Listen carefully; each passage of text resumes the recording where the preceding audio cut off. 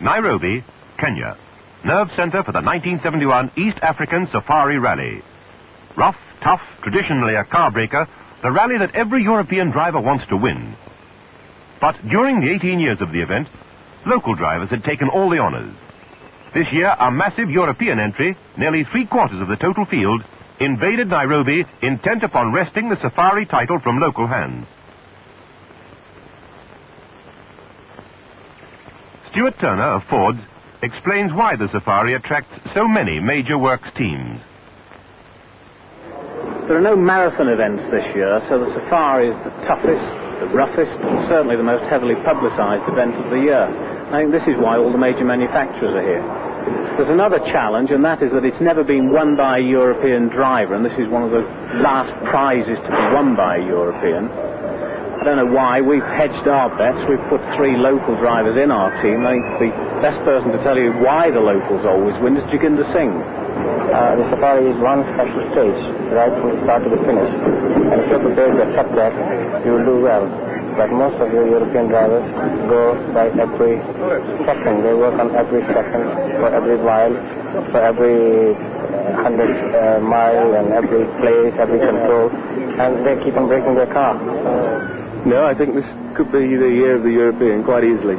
There's a large entry of all the top-class people from Europe. Lancia are here, Jackson have got Rano, this sort of thing. We've got 3 European drivers. I don't see any reason why we can't win. A confident Roger Clark. And for many of the local drivers, a European win seemed on the cards as teams received last-minute route instructions. That's the way round. Now, I cannot emphasise too strongly that you have ahead of you over 4,000 miles of the worst roads that Africa can provide.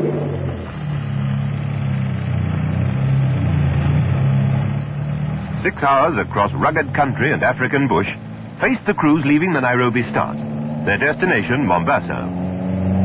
A brief stop and it's on into the night with the prospect of breakfast in Dar es Salaam. And then, for survivors, the route turned west to Dodoma, north to Arusha, and after almost 36 hours non-stop, back to Nairobi.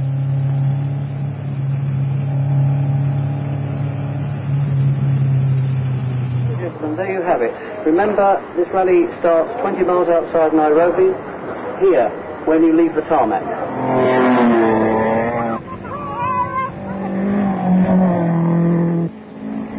The first stage was virtually 400 miles from Nairobi to Mombasa, demanding a 65-mile-an-hour average.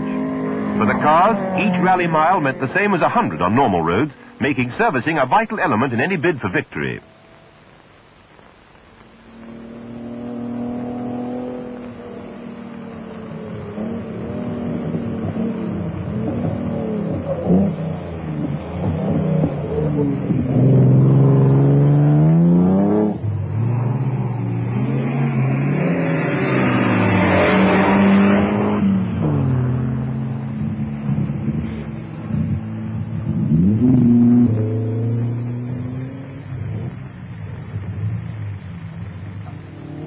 Out from Nairobi, Jaginder Singh was already in trouble with his gearbox. Every minute late in Mombasa meant a penalty point, and this trouble lost him valuable time.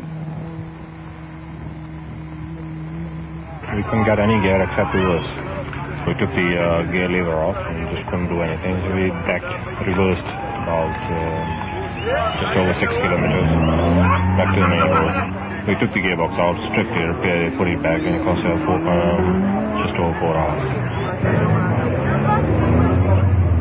As Singh reversed 4 miles back to his service crew and a 4-hour gearbox change, the Range Rover of Sprinzel sped past, heading for Mombasa and even bigger problems.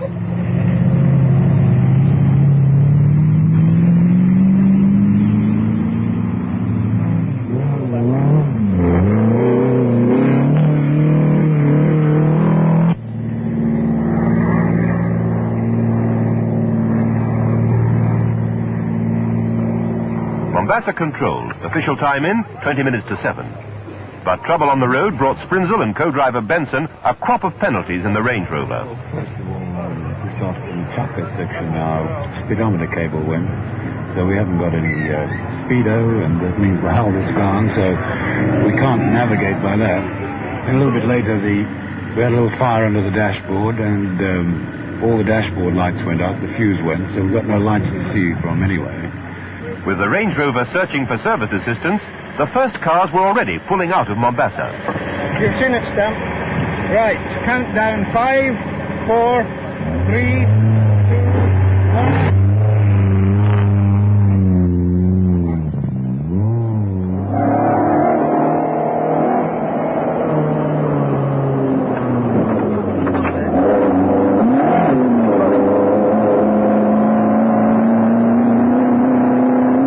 As the cars raced on into the night, the Range Rover tried to reach its scheduled service point at Dar es Salaam. But the Nairobi scoreboard showed Sprinzel and Benson just couldn't make it. First gear. But others were lucky. Yesterday afternoon, but last night we had the bolts which hold the engine mount into the engine. They disappeared for some reason, and we did the whole of the Eastern bars, which was the interesting part of last night, with the engine lying like this.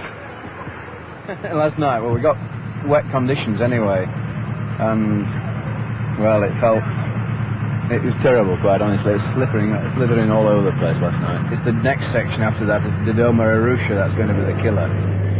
Tony Fall was right. A blistering pace cut the field by half before the cars were anywhere near Nairobi.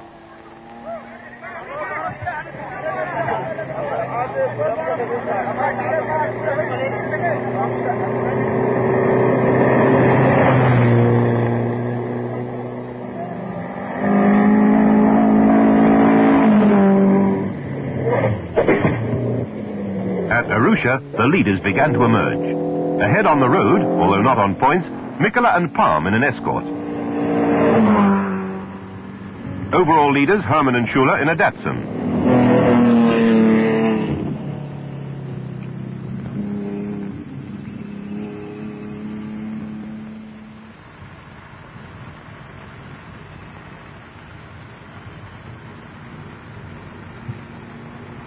Voldegard and Helmer leading a strong Porsche challenge. All of them averaging well over a mile a minute for the punishing southern loop. But it was still anybody's race.